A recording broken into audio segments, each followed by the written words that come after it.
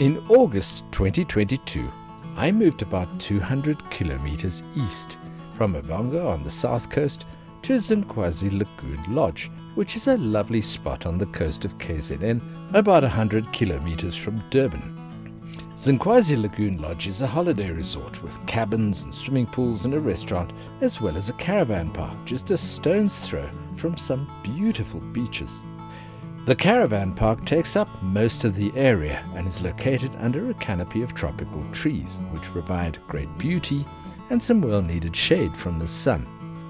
There must be about 80 camping sites here, all of which have electricity and drinkable water. Each section has its own ablution block, most of which are closed, as there are very few campers these days after the COVID lockdown debacle. The area has various security systems in place, and the park has gate security on weekends and busy periods. I felt very safe both in the park or walking in the area. DSTV reception is very bad here due to the trees blocking off the signal from the satellite, and I struggled throughout my stay to get good television reception. The canopy of trees also has the effect of holding in the humidity. I was here in August and September 2020. The weather was generally good, but I've heard that it's very hot and humid in the summer months. There are 2 swimming pools to counter the heat, one in the center of the park and the other near the lagoon, and the sea is close by. There's a river that borders the one side of the park, providing great canoeing and water sports, and I heard that there's some quite good fishing down there. The river's been closed at the sea to form a lagoon. Speedboats are allowed when the water is deep enough, and there's some good skiing on the lagoon, and there are launch ramps to launch your boat. There's a small launch fee, and once you've paid that, you can park your boat at the dock at no extra charge, which is very nice. I parked my caravan right next to the swimming pool in the middle of the park. There's a lovely little pond next to the pool that's home to ducks and other bird life, and it's stocked with tilapia. Every day when I opened my caravan door, I'd see a couple of expectant duck faces which seemed to say, "Where's the bread?" I've always imagined that ducks would have a terrible lisp if they could speak English. Initially they wouldn't come near me, but after a week or so, one was sitting in my lap. It's amazing what a slice of bread will do. I named them Mrs. Whiteley and Mrs. Greenish, and during my 2-month stay they became an extension of my little family. The sea is a kilometer walk from the lagoon lodge. You have to go down the road. You can't just walk directly to the beach from the park. But I always enjoyed the walk. At low tide the rocks are exposed, and the sun warms the water in the rock pools that are all over the place. Often when I was sitting in one of these pools or splashing in the little waves that come in with the incoming tide, I'd think of the swimming pool movies that you get on television. People pay $100,000 to have this pool built in their gardens, and here I was having a choice of about 30 pools, all of different shapes and sizes and depths, beautifully warmed by the sun, and I was getting it all, as well as the atmosphere of the beach, for free.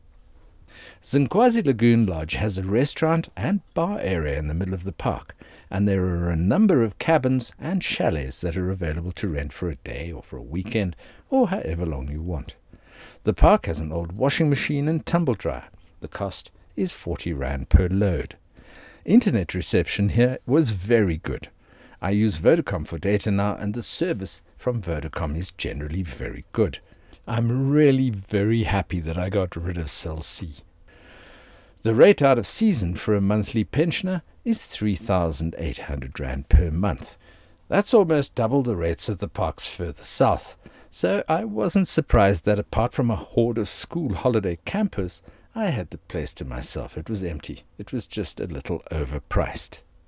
There's a little cafe to buy milk and bread close by, but I had to travel to Stanger, which is about 25 kilometers away, to do any proper shopping. At the caravan park you can park anywhere. There's a very relaxed feel from the staff and management, and everyone was friendly. There was an ablution block open quite close to me, and this had just been renovated, but it was probably the worst design that I've ever seen. Black tiles were used in the showers, so you can hardly see a thing, especially at night. You end up groping around in the dark for your soap. It's absolutely ridiculous.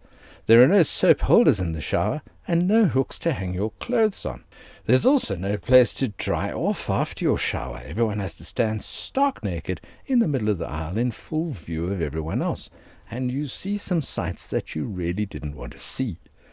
On the bright side, once the hot water came through, I experienced a very nice shower. I asked many people for their ratings for this caravan park, and I was surprised that the answers varied so much. Some folks wanted closer ablutions and facilities and gave the park a rating of 6 out of 10. Most others liked the Lagoon Lodge and gave it a rating of 7 or 8. There was one very enthusiastic young fellow who said it was definitely a 10. The ratings from the children were higher than from the adults, so your youngster will love it. I enjoyed my 2-month stay at Zinkwazi Lagoon Lodge, and I give it a rating of 7 out of 10. If you've stayed here, give us your rating in the comments section, and in a year or two, we'll have a very good average rating to work with.